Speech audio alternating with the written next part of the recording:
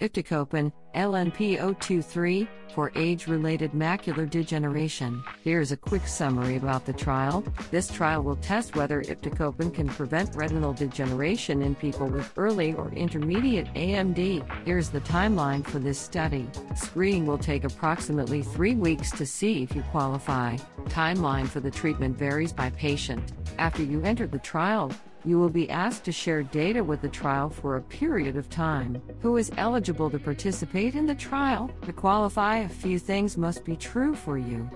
You must have the following: study eye, early/intermediate AMD eye, must have at least one high-risk optical coherence tomography (OCT) feature, as defined by a central reading center. Diagnosis of early or intermediate age-related macular degeneration (AMD) in the study eye is determined by the investigator on fundus examination. The doctor has determined that you have a condition called neovascular AMD (NAMD) in your other eye. Now let's talk more about the treatment. There are a total of 2 treatment groups, including 1 experimental group.